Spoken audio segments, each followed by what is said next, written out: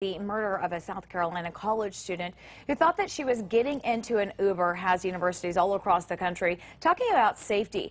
Police say that Samantha Josephson died from multiple sharp force injuries. They say that she got in the car and the suspect turned on the child safety locks. He is charged with kidnapping and murder. Madison police tweeted this picture reminding people to pay attention to the information in the rideshare app, like the kind of car that will pick you up and the driver's name. WAY 31's Alexis Scott is on the Alabama A&M campus tonight to show us how students there have a renewed sense of safety.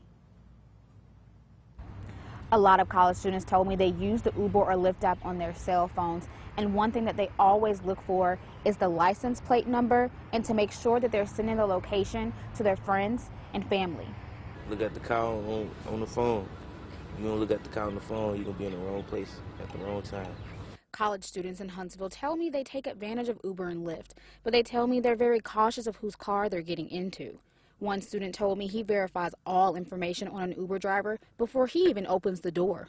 Definitely check the license plate. They even tell you the color of the car and what the year, make, model, what kind of car it is. So you definitely need to check up on that. Shamar Maxwell told me anyone can go online and get an Uber sticker for their car. So checking out the information the app gives you is important.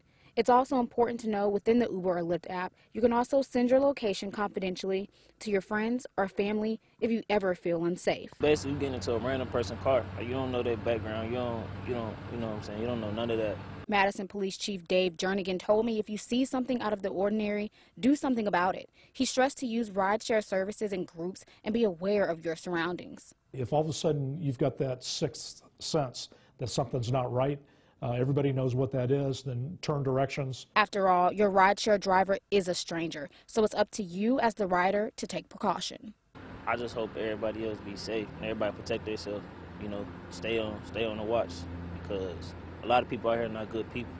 While colleges across the country have been sending out alerts after the South Carolina murder, officials at Alabama A&M University and the University of Alabama in Huntsville have not done that yet. But Madison police tell me that you should always carry something on yourself to be safe.